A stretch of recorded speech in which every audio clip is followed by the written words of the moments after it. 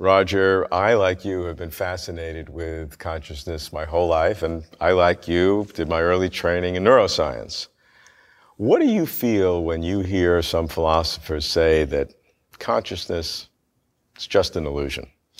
Well, I understand completely, because that's exactly what I believed at one stage. I was, like you actually, trained as a hardcore neuroscientist. I did my work on brains, I analyzed brains, and I pretty much thought that that explained it all. And then a couple of things happened to me and my worldview changed. One thing was I went into psychiatry and, of course, found that there are social and cultural and inner subjective factors that are crucial. But what really turned my world around was beginning to explore a meditative practice. And as I turned attention inward and began to explore consciousness subjectively, directly, I came to feel that there was much more to this extraordinary phenomenon than I'd seen in any neurology textbook. And I began to appreciate the wisdom that we're all heirs to from the great contemplative traditions, and began to explore those. And you've kept both sides of your mental life very active, your science side, trained as a neuroscientist, psychiatry, as well as your inner contemplative side. So do you find those warring against each other? Well, I certainly did at first. I found it a very difficult marriage. How on earth do you fit the latest data from neuroscience about the brain and our understanding of, say, for example, psychology and psychological defenses, together with the treasure trove of ancient wisdom and contemplative wisdom that has come more from subjective inner exploration.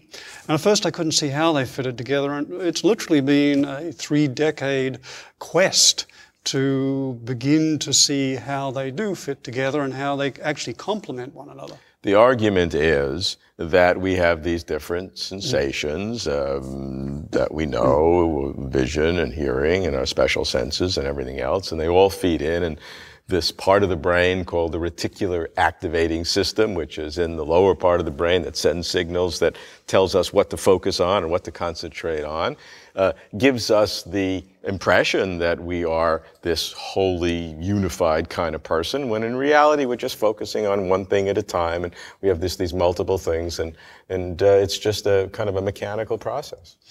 Yeah, and I think if you only look at the mechanics, if you only look at the neurons, then of course that's the only thing you'll take account of. So I think it's obviously clear that consciousness is intimately related to the brain. If you bust up a brain, you don't see a lot of consciousness left. So there's clearly that intimate relationship. And yet, on the other side, we have a great tradition of inner explorers who tell us that actually, when you look very carefully, directly at consciousness, you find something else. You find that consciousness itself is creative and that it has enormous creative powers. Now, each of us knows that in our direct experience, because every night we fall asleep and we literally create worlds. And during our dreams, we seem to be living in a world which is completely solid, which is the dream body seems as real as this one. Our experience seems absolutely convincing. There seem to be other people interacting with us. So we know that our minds can literally create absolutely convincing worlds. Well, one of the extraordinary implications of the world's contemplative traditions is they're saying, well, hey, this world too is actually, to a significant extent, a mind creation. So the challenge we seem to face is how to bring these two streams of knowledge together. And it seems to me that any true quest for wisdom and for knowledge really has to be willing to look at all the information we have, all the data, both from those who've spent years exploring internally and those who are exploring the brain, the body, physics, all the mechanistic information that we now have. Many scientists would agree with you, but look upon consciousness more as, maybe a process for controlling our autonomic nervous system, but not putting any real substance that this is some independent reality, but rather just the output of the neurons, the way urine is the output of the kidneys. Yes, and I think that, as with so many questions, the answers you get depend on how you examine the question. And if you only examine the neurons and so forth, then would you expect to find anything more? So really it seems to me that the question is, how do we use as many approaches as possible?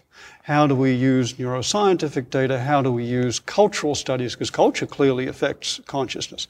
How do we look at social structures? Because socioeconomic factors determine consciousness also. And then how do we look internally and combine two great worlds of subjective exploration, both the contemporary psychological and psychotherapeutic explorations of people, starting with Freud, who systematically looked within, let's say, psychological defense mechanisms. And how do we combine that with the contemplative spiritual explorers who've used meditation, yoga, contemplation for centuries to explore the mind?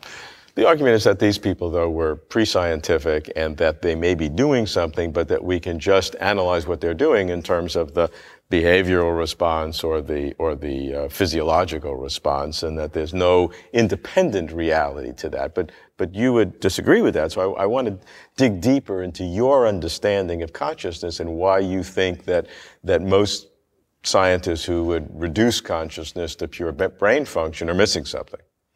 Well, first off, I think we need to understand that any worldview, any understanding of reality can be used to interpret other people's accounts of things as little fragments of yours and as distorted understandings. If they just understood things correctly, then they'd see it my way. So I think we have to take that as a presupposition. Then as to my personal understanding, let me speak very personally and simply say that I was shocked when I took up meditation. I was a hardcore materialist, and yet the deeper I went in meditation, the more I began to see in my own direct experience its creative powers, its potentials, and its capacity for creating apparently all-encompassing worlds, which seemed completely real. And so I have to take the perennial arguments for the creative power of consciousness and the fact that we usually underappreciate that power very seriously. Roger, you've put your scientific training, your psychiatric training to work analyzing these different forms of consciousness, even comparing it to schizophrenia. Yes, I think one of the opportunities we now have is that for the first time in history, we have an enormous array of understandings or information about different states of consciousness. One of the things that has happened in our culture over the last few decades is that we've gone from what the anthropologists call a monophasic culture. That is a culture which appreciates only one state of consciousness, our usual waking state. We are beginning to become a polyphasic culture, a culture which appreciates the value of multiple states, such as dreaming or meditation or yoga or contemplation. And having opened up to that, we've begun to appreciate that actually consciousness is extraordinarily plastic, that there are states of consciousness available to us that we really didn't know about, that people can develop states of, for example, extreme concentration or calm and peace or clarity, so that consciousness can be cultivated and developed in various ways. So then, of course, one of the big questions becomes, well, just how many states are there? How do we map them? And just as there's this extraordinary project going on now, the Human Genome Project, trying to understand the array of genetic elements in our makeup, one of the great projects of our time is also the Human Consciousness Project.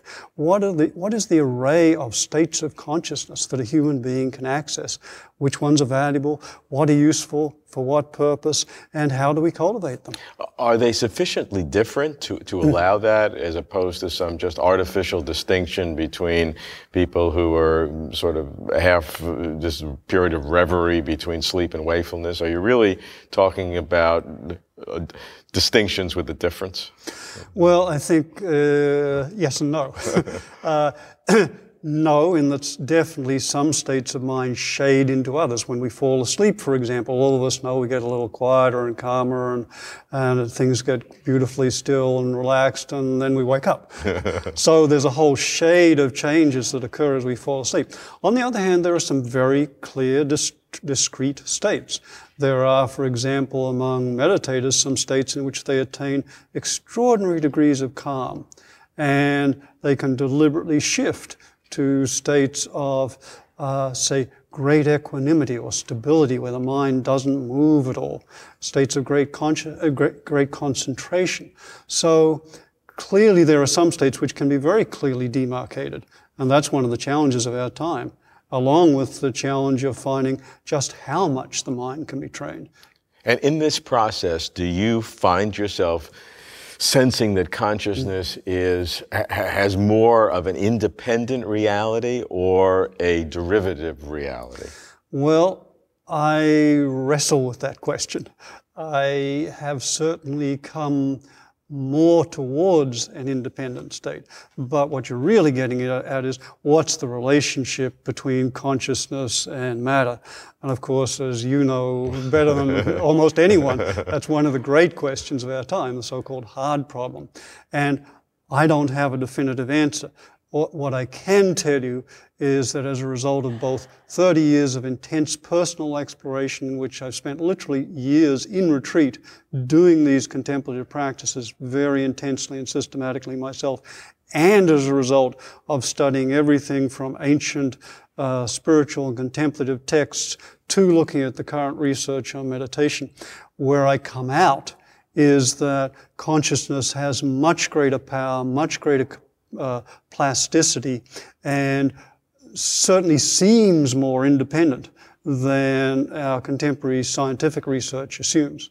What methodologies do you use to characterize these different states of consciousness? Well, several. First off, as a first step, simply sitting down and talking to people who have experienced them and drawing them out, basically doing interviews. Secondly, as another subjective approach, is to look at classical descriptions of some of these states. Go back to basic texts describing different states of consciousness and analyze them along various characteristics. Are people describing states of intense peace? Are they describing concentration? And as much as we can measure those, so we can develop what's called a phenomenological, meaning an experiential map of the different states. And then, of course, ideally, we like to correlate those with physiological studies, perhaps EEG studies, looking at the electrical brain activity, and where possible, begin to get a convergent picture of information that dovetails and gives us a multidimensional picture of these states. Do you ever find different EEG patterns between states like of intense concentration and intense calm? Oh, yes. Yes, although I have to say that the research is pretty much, it's just beginning, and I think this is one of the great questions that's going to occupy us for several decades, mapping out as precisely as possible the subtleties of neurological and electrophysiological differences between these brain states. At this stage, the instrumentation is a little primitive. We're talking about very subtle states of mind and advanced stages of development, and as yet, we're only just developing the ways to measure those.